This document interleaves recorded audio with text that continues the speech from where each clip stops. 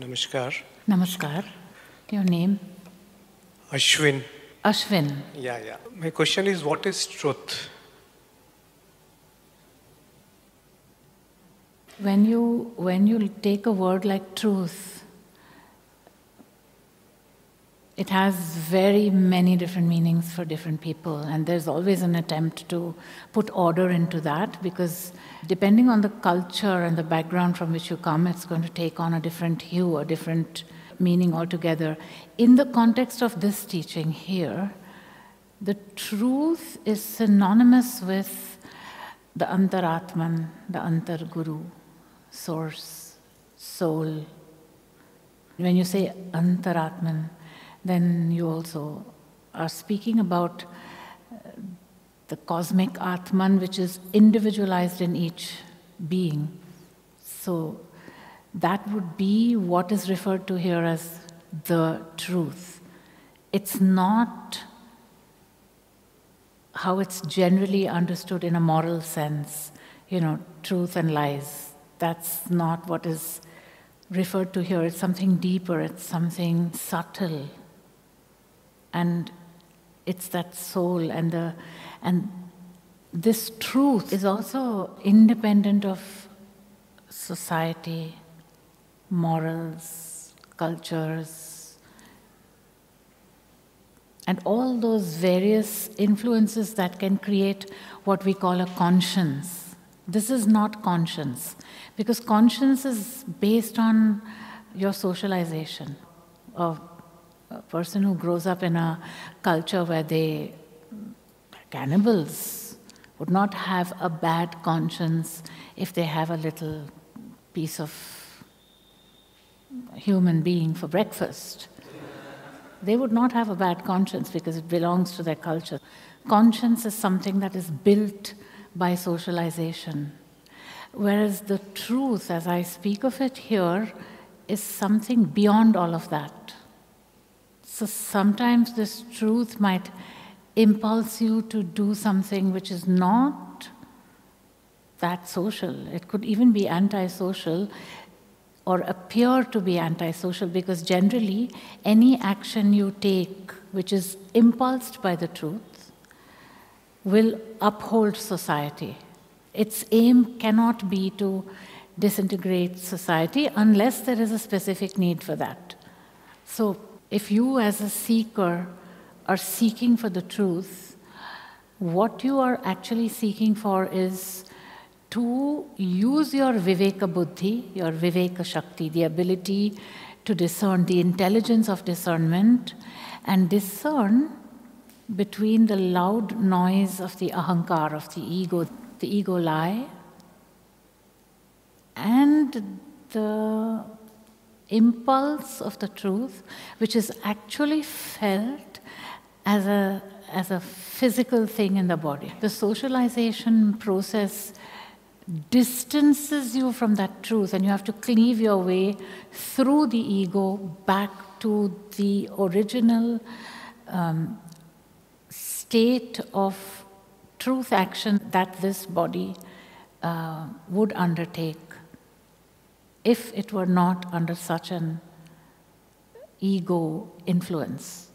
So if you look at societies which are so-called advanced, they are advanced because they're more advanced at fulfilling desires.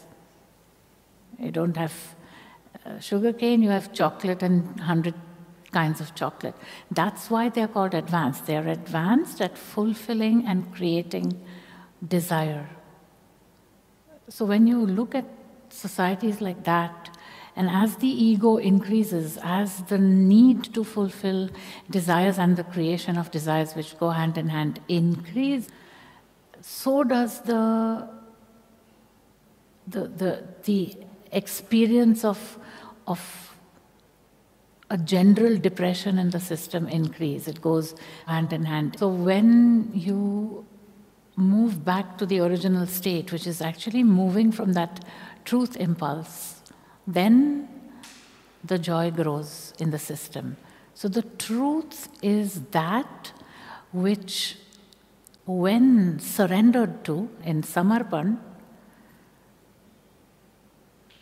allows the body to act in a way that will lead to an increase in joy in the system. So discern, use the Viveka Buddhi, discern between the loud noise of the ego and the almost imperceptible signal of truth. Then fearlessly bend in surrender to that truth, and then allow the system, the body itself, to take action based on that truth. And that would encapsulate what truth is and how one actually is operating, you can say, with that truth impulse from moment to moment to moment. The more you stay in the truth, the more joy in the system, one to one. It's very beautifully explained. The next thing is that the mind cannot know the truth in that sense, but as you mentioned, it can be felt in the body-mind structure, so to say. Is that the correct understanding? When you look at the consciousness that is within the system, so not if you're going into transcendental experience, because if you go into transcendental experience, then that has its own set of principles and its own set of pitfalls. But if you stay within the system, which means you're not floating out in deep meditative states or drinking a lot of alcohol or doing a lot of japa, long hours or things like that, which force the consciousness technically out of the system. As long as you stay within the system, there is a spectrum of consciousness. So the human being is a conceptual creature. The human being appraises the world and translates what is received by the senses in the conceptual. The truth, when it is experienced, can be experienced conceptually, but that would be a very limited view of what's actually going on. Through that surrender process, the more you bend, the more this consciousness starts to expand, and suddenly, if you expand into the transformative, which is that which is beyond the thinking, conceptual, rational, you enter a trans-rational state of consciousness. It's the occult. It is where art happens. It is where the shamans play their dance with the spirits.